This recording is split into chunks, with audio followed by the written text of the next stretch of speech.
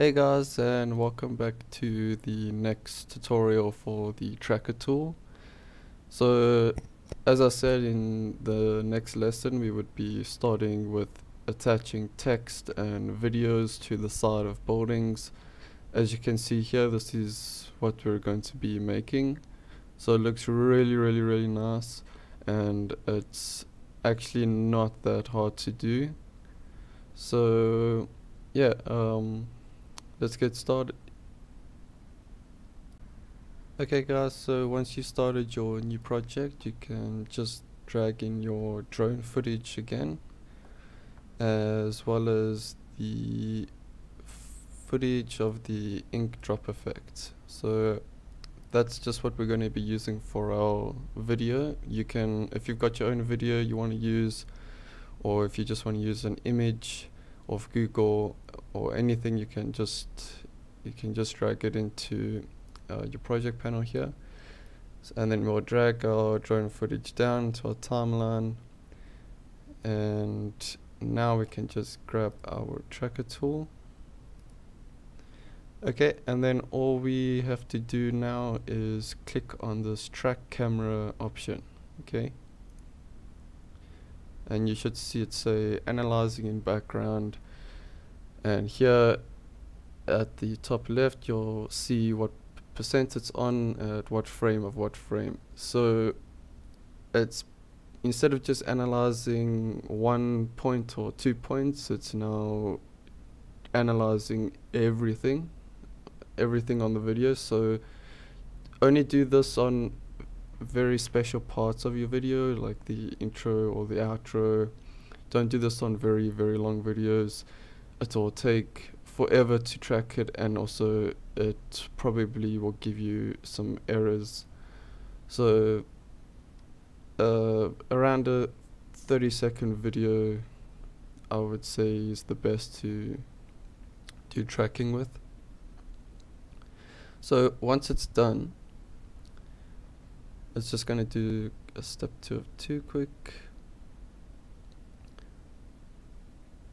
Okay, so once it's done, you'll see all of these little X's, all of these little crosses all over your screen. So these are all of the tracking points that it's managed to track, basically. So if you don't see it, just make sure your track point size and target size is 100%, or however big looks good for you. So we'll leave it, and we'll just make it 50 so they aren't as big. And then we'll basically just come and we'll choose our first point with this little target here. So you'll see when you're rushing over with your mouse, you'll see this little target pitch up, and that's basically saying, okay, this is where we want to place our text or our video. So we can even place one at the far building down there if we wanted to, but we'll place one right here. So now it doesn't align exactly with the building, which is fine. We can just change that. So you'll just right click and you'll say create solid and camera. Okay, and then we'll just move in to this side where we're going to add our little video, and you'll come and you'll choose, there's a nice spot right here, and you'll create another solid, and then we'll do one more on this building here. So just make sure the target is not facing diagonally like that. Make sure it's like front facing, kind of the same angle as the front of the building, and then just right click and create solid again. Okay, so now we just need to adjust the first one here and that one to actually align with the building. So we'll come click on our track solid one, and we'll just drop down the transform, and we'll just play around with the X, Y, and Z rotation,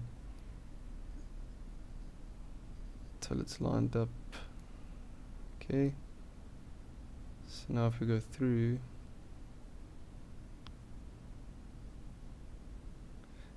okay, let's also drag it a little bit over, and at that point right here we're going to just make it fade out. Okay, and this one we can leave. This one looks good. It's just the blue one that we need to change, so we can just drop down with the transform again and play around with the X1Z, so it looks like it's on the side of the building. Okay, so here we have our 3 points that we're now going to make text and a video. Alright, so we can rename these to front. This one we can name to video, and this one we can just rename to back. Okay, so for the front one we're going to just add a normal text. So now we'll just right click and we'll go to pre-compose. Okay, say open new composition and leave all attributes. Click OK. Now we can delete our track solid one. We can delete this box and we can just add in a text. So we'll just add in, I can't think of anything, so I'm going to be original and just type in text. Okay, and we'll place it right here. So now if we come back to our footage, you'll see that instead of the box, it's now changed to our text. And now we can actually scale this up a bit more. Alright, so that looks good. So next is our video. So we do the same thing, you right click on it, pre-compose, click OK, and now we're going to delete our track solid one. You're just going to drag in your, we have dragged it in, sorry. We're going to take our ink drop video. So now we actually want to change the composition settings. So we'll just go to composition settings, and we'll make it a video size. So 1280 by 720. Just click OK, and now we can drag in our video. Okay, we can make the video a little bit smaller, and then we can add a text over the video to say video. Just scale it up a little bit. Okay, maybe we can have it overlapping our video just a little bit there, like that. So now when we come back to our composition here, you can see the videos playing with the text. Okay, what sometimes looks nice as well is, depending on what you're using, if you're using an image, you just fade it a little bit, and it gives it that nice like sci-fi effect. Alright, so let's just leave ours at 100, and then our last little square here, do the same thing, pre-compose,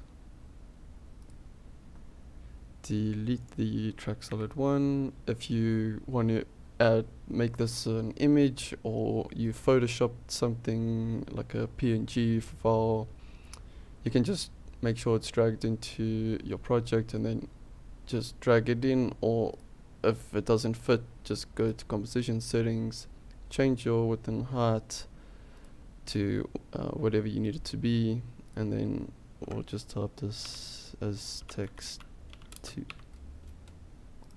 Okay, scale it up.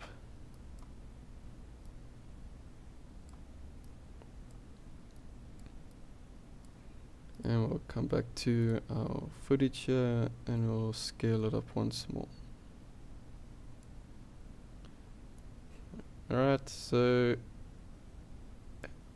that was pretty easy for a very cool effect, right? So let's just move this over. So in the beginning here, it doesn't overlap this building. Okay. So now we can render it out. If you want to add that effect that we added in last time, there is also another way you can do it, and I'll show you how you can also play around with some cool overlay effects. So you can just right click here and say new adjustment layer, and then you can just add in your ramp, and then you can choose your two colors. So maybe let's go for a red color, and then make the blending mode, let's try add, it's a little bit too harsh, so maybe let's just stick with the color blending mode, and we'll say blend with original 30%. Alright, so maybe we'll make it just a little less, maybe a darker red. So I think that looks nice. See what a blue looks like. Maybe a green even. Alright, so now we can just render it out.